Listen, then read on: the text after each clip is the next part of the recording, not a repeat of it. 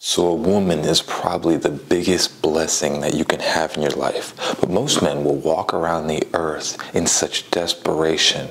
And what they'll end up doing is getting the woman that was right before the woman that God had for you. One of the things that a lot of men have to really take accountability for is we end up choosing the wrong woman based upon desperation. And the reason behind that is because the whole way the world is, they are preaching to you that being single is just not okay. It's just something that you shouldn't do. Like, single is such a crazy, like being single for an amount of time so astronomically out of this world that it's just hard to believe that anybody would do it anymore.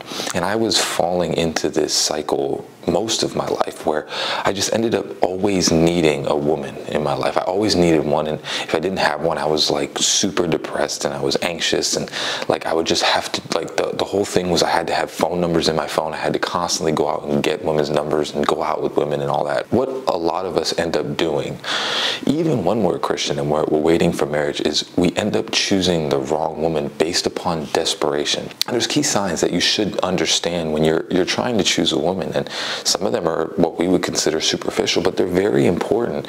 And it's attractiveness, personality, and commitment to the actual marriage of two people. And number one of the attractiveness is you're choosing the person that you want to be with the rest of your life.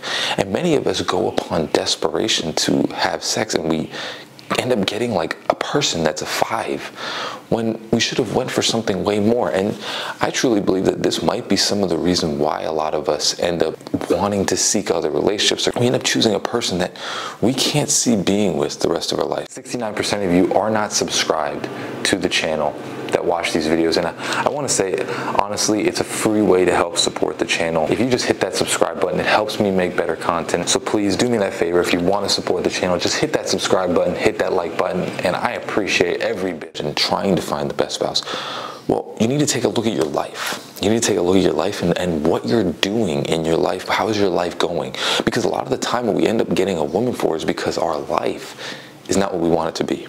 So we want that woman to fill the holes of our own life, of our own missed failings.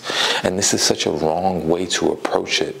And many men, especially in this age, you have all these insecurity holes that you want a woman to fix, and they don't, because they're not supposed to, because you're supposed to be the leader in this grouping, this marriage.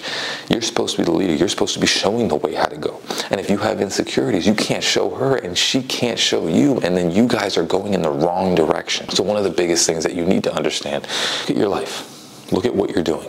Are you happy with what you're doing? Are you happy waking up every single morning? And if you're not, don't go for a woman, because you are not happy with you first. 2 Samuel chapter 11, and this is where David finds about Bathsheba and does one of the most inexplicable things, where he ends up sleeping with one of his friend's wives and sending his friend to die in battle.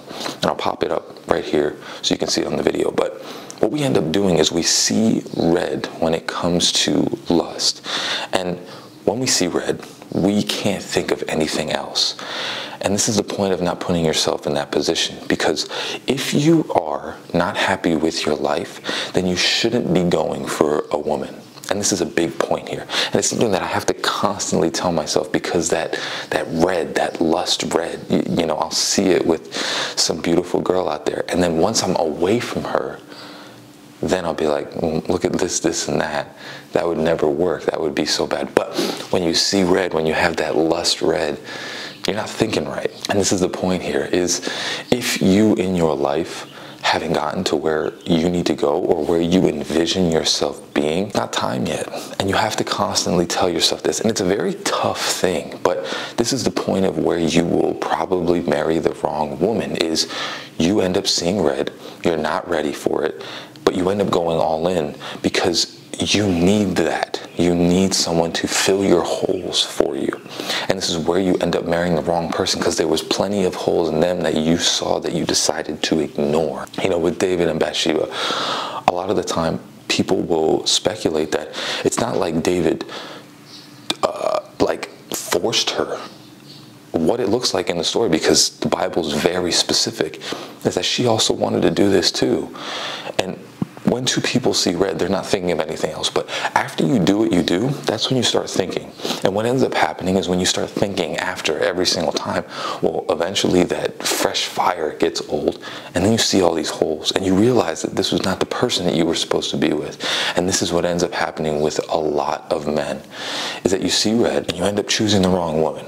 And you end up having to stick with that woman, and you start seeing all the holes in yourself and in her that it would never, or it's very hard to make the things work. I'm not saying there's not going to be hardships, in a marriage. I'm not saying that you're not going to have arguments or anything like that.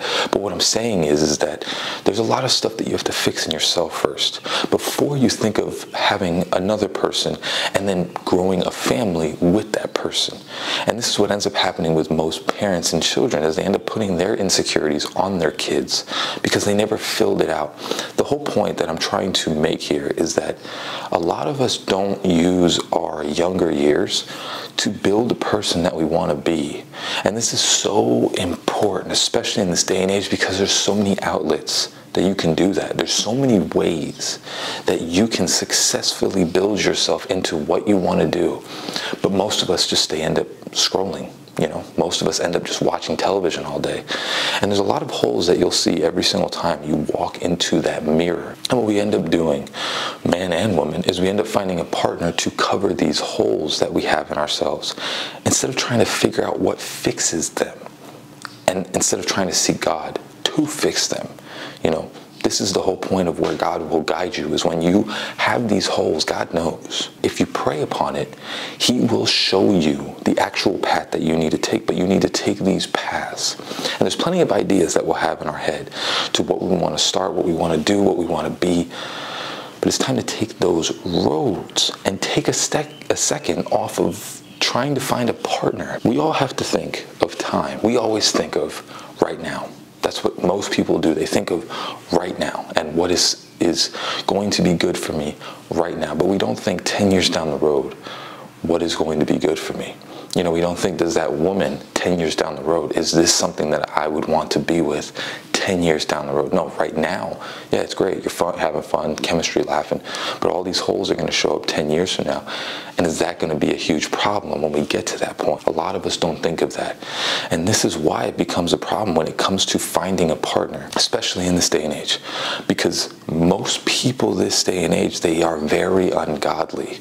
And they don't follow what Jesus said to be as a person.